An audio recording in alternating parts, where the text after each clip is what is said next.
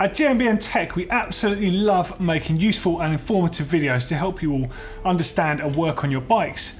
Now, in the last year, we've made a lot of videos that do exactly that, and as well as a basic toolkit, there's always a bunch of additional spare parts and components that you're going to need to do these jobs.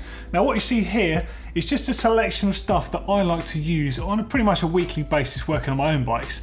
And it's stuff, in fact, that's been in at least 15 videos over the last year on GMBN and GMBN Tech. So I'm going to take you through this stuff and show you why it's a good idea to consider having some of this in your own toolkits at home.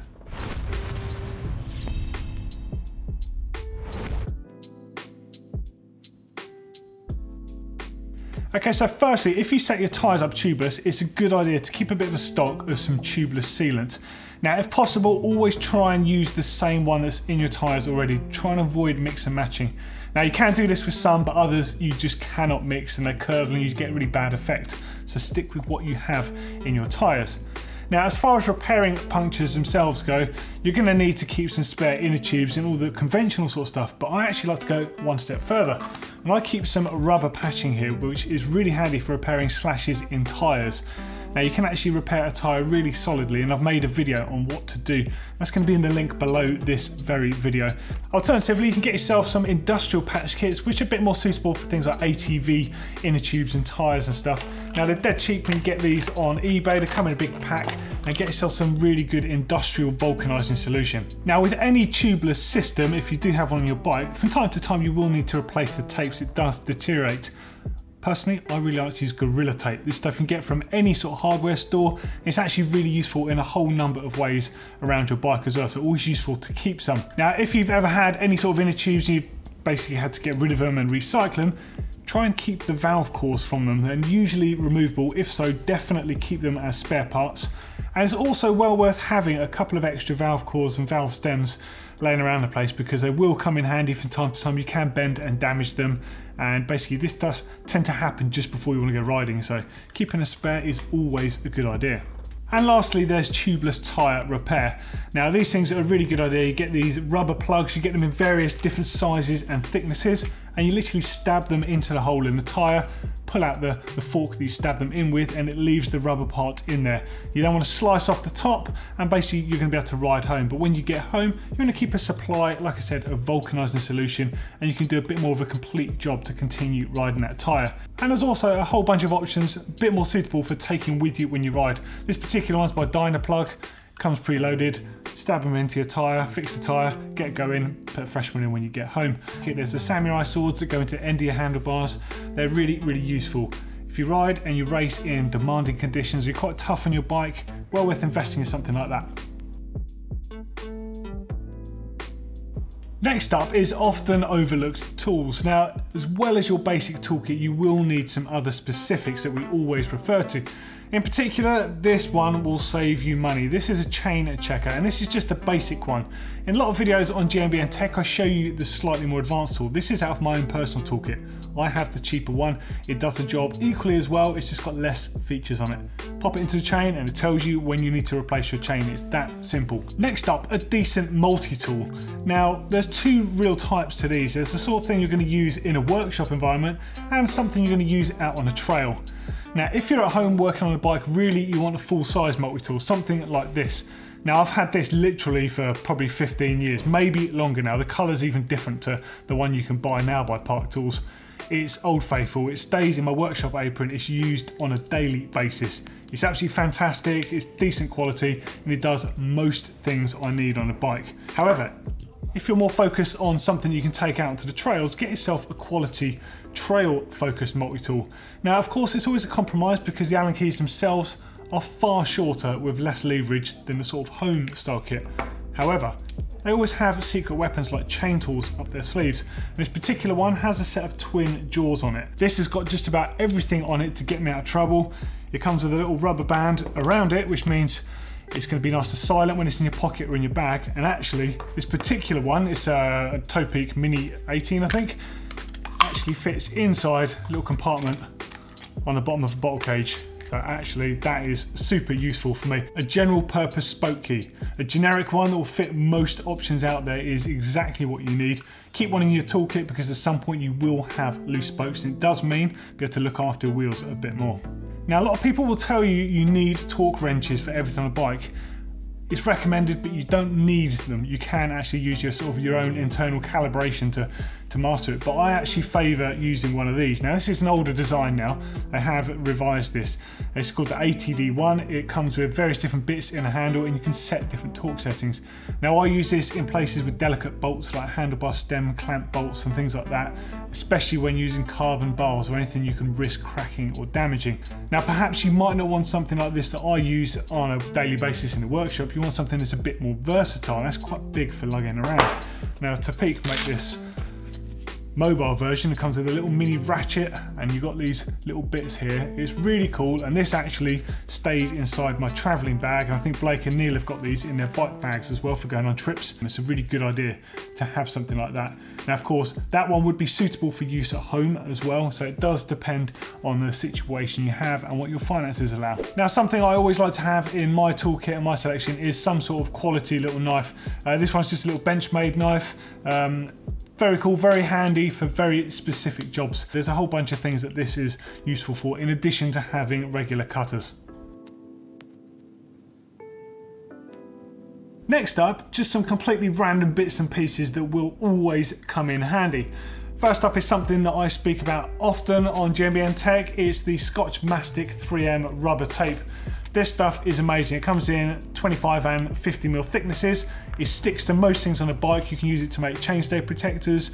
You can use it to put around your brake levers to give yourself more traction. You can use it to silence things. It's just really useful stuff to have. It's quite expensive, so get a roll and you can share this around with your friends. You don't need it that often, but it's really useful. Next up, get yourself a roll of electrical tape. You can use this for measuring things. You can use this to make sure you don't rub anything. You can use it in place of cable ties if you're out. Just good general purpose stuff to have. And as always, everyone needs more cable ties because they do solve a lot of problems, and when most things won't work, cable ties, boom, job done. Next up, some heat shrink, really useful for binding things together, in particular messy cables. We all have a lot of cables at the front of our bikes, and you can put two into one space. Keep some spokes, obviously the same lengths that you have on your wheels of your bike.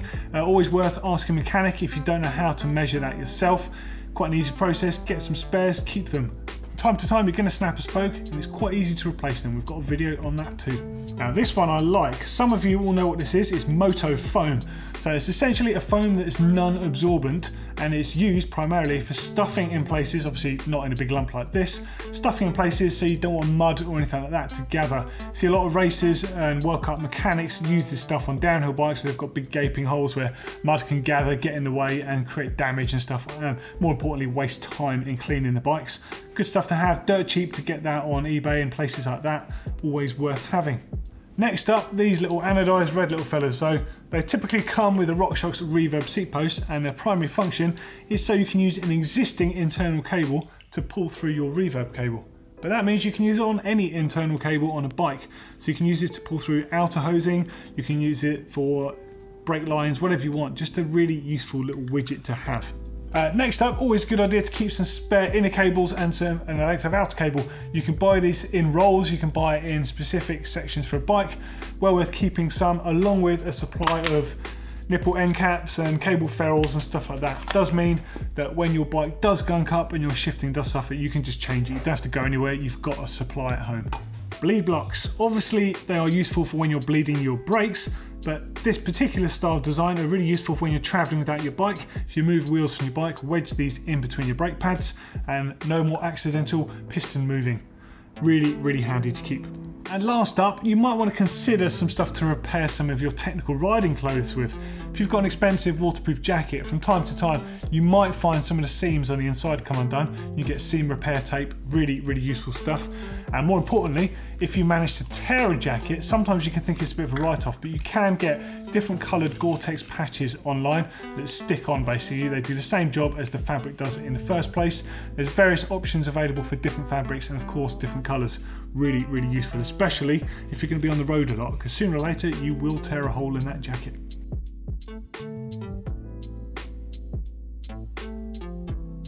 Now lastly, lubricants and greases. Now of course, depending on your mechanical level, what you're comfortable doing on a bike, it does depend on what you're going to actually have and need. At the very least, you're going to need some chain lube. At the most, you might need something a bit more like what I have here.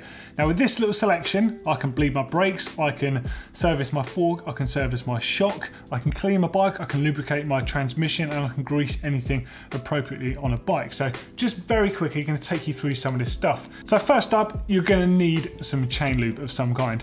Now I always recommend to try and avoid a spray if you can. They're very tempting because they're nice and easy to spray on, but it does mean you can accidentally spray other parts of your bike like your brakes. This stuff does mean you're going to use less, but it does take a little bit longer to lube it in the first place. There's lots of options available on the market. I always prefer a dry lube, even in winter, because I do like the way it tends to keep things a bit cleaner, and with the amount of maintenance I do on my bike, it's not a problem for me. However, wet lube might be better for you. Next up, you're going to need some sort of degreaser or chain cleaner because things do get gunky from time to time. Now I try and avoid using this stuff as much as possible and save it for the really, really nasty jobs because it is kind of pricey, but it cuts through like nothing else. It's really, really good. So do your research, get the one that suits your bike the best, and use it wisely. Next up is a really good idea if you're confident in having a bleed kit that suits your brakes. In particular, on my bike, I've got Shimano XT, which use mineral fluid, so I've got some mineral fluid. If your brakes have DOT fluid, try and keep the minimum amount you can, because if you keep it for a long time, it can ingest moisture in there, and effectively, it's not going to do its job properly. So if you've got mineral fluid, you can keep this on a shelf for quite a long time, whereas DOT fluid, far less, so keep a small amount, just to recap. We've got this really cool machined one by a GMBN fan, so a little bit different to the regular funnel out there, but that's a kit for Shimano brakes, so all good. Just make sure you get the right kit for your brakes. Get yourself a bottle of thread lock. There's no need to have something high strength, just medium strength will do, and make sure you use it on the suitable bolts. If you have multiple chain rings, or even if you've got chain ring and a spider set up on your bike that involves chain ring bolts, make sure you get some of this on because they will rattle loose at some point. Also, it's a good idea to have it on other areas of the bike. You can go to town on this stuff, so you might want to get yourself a couple of bottles. Really useful stuff to have. And an all-purpose grease is really handy to have. Now we often refer to carbon gripper compounds, assembly compounds. Now it's quite tricky because there's a lot of options available, but the most important thing is an all-purpose grease that you can use on bearings, on pedal threads, on your headset, a whole number of things. This particular one is carbon safe, so I know that I can use this on virtually any bike in any location. Now for both the seals in a shock and the seals on a fork, you're going to need a proper dedicated suspension grease, something that's not harmful to the rubber and has been developed to be thin enough for that purpose. So this particular one is by SRAM, but there's lots of options out there on the market. So get yourself a good grease. It's quite sparing, you don't actually need to use that much, and that will do several more services. And in addition to that, some float fluid. This stuff is really good, comes in handy little pouches so you don't waste too much. Well worth investing in some of that. Here is just a generic fork oil. You can get spray-on silicone oil as well.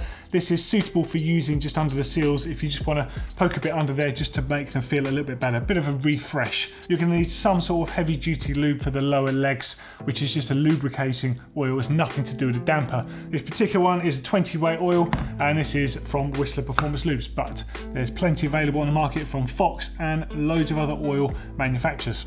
And the very last thing is a water displacer. So I always use WD-40, I've had this stuff for years. Good for a number of purposes. You can actually get away with using it as a lube in extreme cases, but it's also solvent as well, so it can remove lube and greases from some parts of the bike. So be careful how you use it, but it can be man's best friend. It's just really useful all-round stuff to have. So there we go, that's just some of the kit I keep alongside my tools that's super useful for a whole number of jobs. I'm sure there's going to be some of this stuff that's useful for you. I'd love to know what is useful and what isn't useful, and stuff that you might not have even known about. Let us know in those comments below. For a couple of useful videos, click down here if you want to see how to repair a tyre slash, and click over here if you want to do a fork lower leg service. As always, give us a huge thumbs up if you love what we're doing here at GMBN Tech, and if you've got any suggestions, let us know that as well, and click that subscribe button. Cheers guys.